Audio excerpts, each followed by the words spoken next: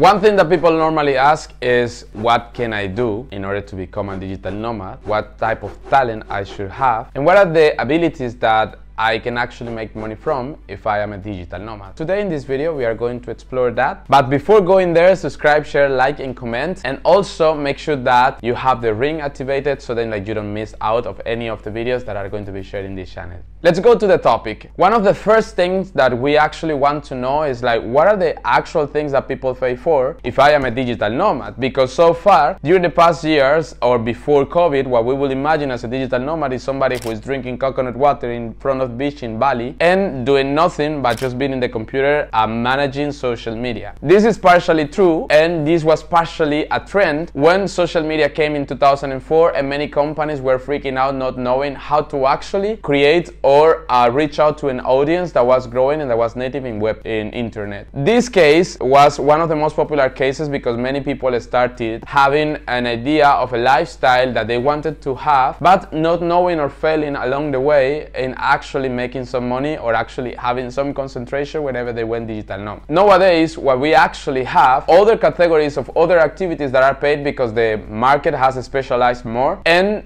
the opportunities have transcend and have gone beyond social media and have also observing for needs in different types of markets. So the first thing that as a digital nomad you can do is working in marketing, and that seems obvious but it's not so obvious. The reason why you can work in marketing is because marketing is highly paid. You can work from anywhere in the world, and it's actually a sexy thing as a marketer, the fact that you travel and discover cultures.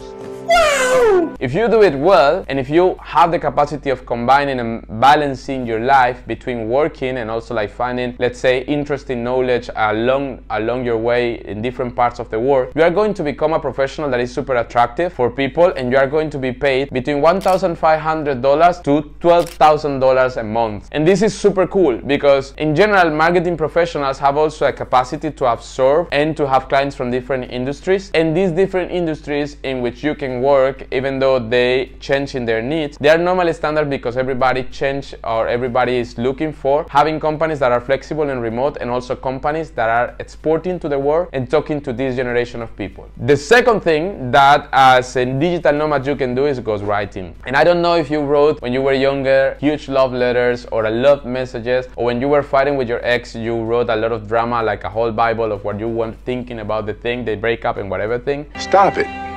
Get some help. If you are like that, if you are a toxic person, you could actually be a super good ghostwriter. The ghostwriters are very well paid. You can be paid either per word or per text or per month. And in the case of you're paid per word, you can be paid up to $10 per word. If you are paid, for example, per text, you can be paid up to $100 per page or per text. And if you are paid per month, you can be paid up to $30,000 per month. Why ghostwriters are so well paid? Well, because of companies need to tell a story. Nowadays people, they don't believe only in products, and they don't need only products because the information is all there, and what people want is value, and companies who effectively communicate to people what they are thinking. So these ghostwriters are mainly working on writing tweets, writing emails, writing letters, writing recommendations, sharing information about a company via the copies of social media like Instagram, Snapchat, TikTok and everywhere, and also creating the statements or creating the keynote speeches for the CEOs of companies. As you see, ghostwriters have a very wide variety of things, and for example you started journalism, or if you are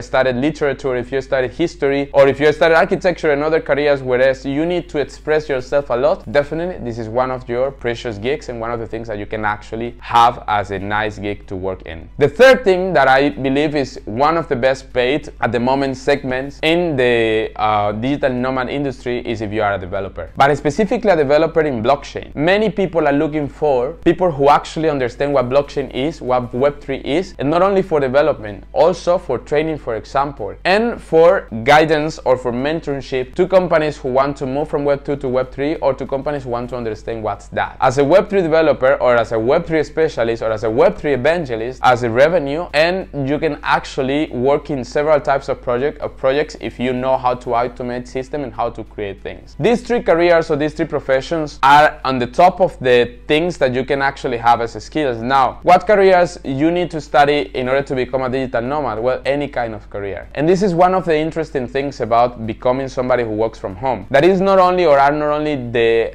abilities or the industries that normally are hiring people, and more than working from everywhere, you can actually make money being, for example, a marketer, even if you didn't study marketing. And why do I say that? Because, for example, if a company needs somebody who does marketing for architectural products, they normally have the option of hiring a marketer or hiring somebody who knows how to sell things but studied architecture. And this could be a nice ability and nice leverage that you could have. Or if you, for example, are somebody who doesn't know anything about development, but you are very good in Web3 or in blockchain, you don't necessarily need to be a developer, but you can be a coordinator or a manager of a team of developers, and you know how to speak the language of your customer and the development team, and that can actually help you making money. Or if, for example, you want to write and you are a person who normally wrote a lot of letters, as I was saying before, joking, but also if you're a person who is actually good in expression and who spends a lot of time in social media and is willing to write tweets or to write emails or to write things for other people, you can actually be making money even if it's a side hustle at the beginning, and then like just start like creating other things like software as a services and like programs and like training courses that will give you even more income. If you also want to become a digital nomad, one of the things that you need to consider is that as a digital nomad, you don't necessarily need to have a set of skills right now. There are different pages and in different platforms where you can actually find jobs, even if they are smaller. One of the things that I recommend is a program that we actually are creating that is called the Nomad Keeper, that will hire you for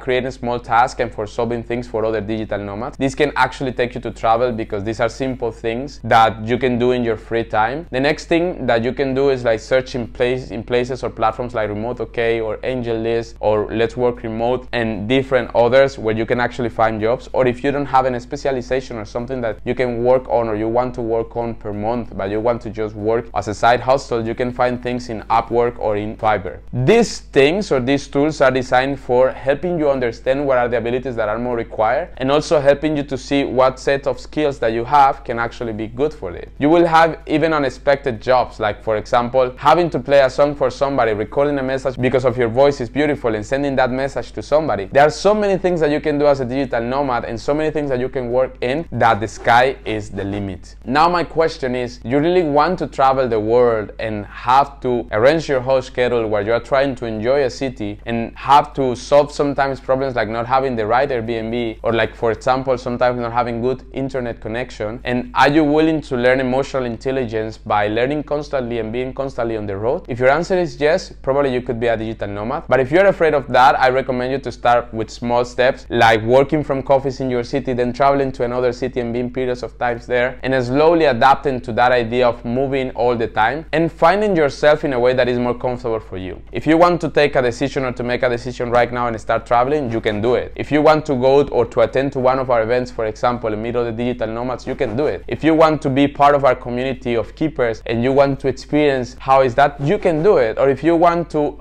get places and stay in places around the world only paying one rent, you can do it. Today, anything is possible and everything that you want to do is there waiting for you to actually take that opportunity. The first thing that you need to ask yourself is how and when you want to start, and with that decision, you can go ahead. These are things that you need in order to be a digital nomad. I hope this information is useful. Please share, comment, and like.